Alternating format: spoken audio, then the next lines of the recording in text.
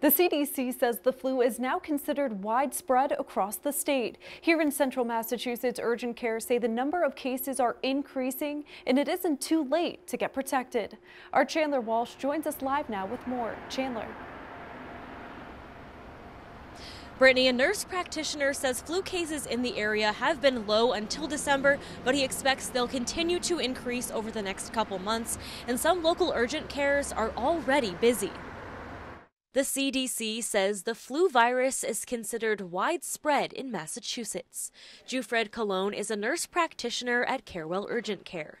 He says the number of patients they are seeing has gone up about 20% in the past month. Going into January and February, it's getting colder. That's probably the contributing factor of that particular high in numbers of flu. Cologne says so far this season isn't as serious as last year's. He says it also isn't too late to get the flu shot since this season seems to be coming later. That'll put them on the low risk of getting a flu. And if they get a flu, I believe that they have a lesser symptoms. Holy Trinity Nursing and Rehabilitation Center in Worcester takes precautions to make sure their residents stay healthy.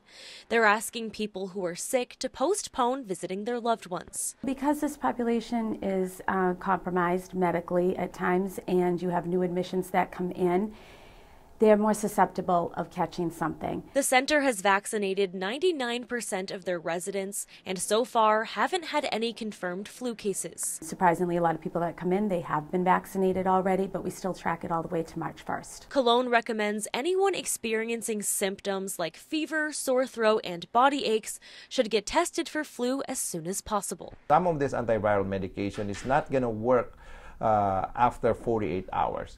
That means they're not as potent or as good as they are if you give them or started them within 48 hours of the symptoms. Cologne says the best way to protect yourself from the virus is to get the flu shot. He recommends children and the elderly get the vaccine targeted to their age group. Live in Worcester, Chandler Walsh, Worcester News Tonight.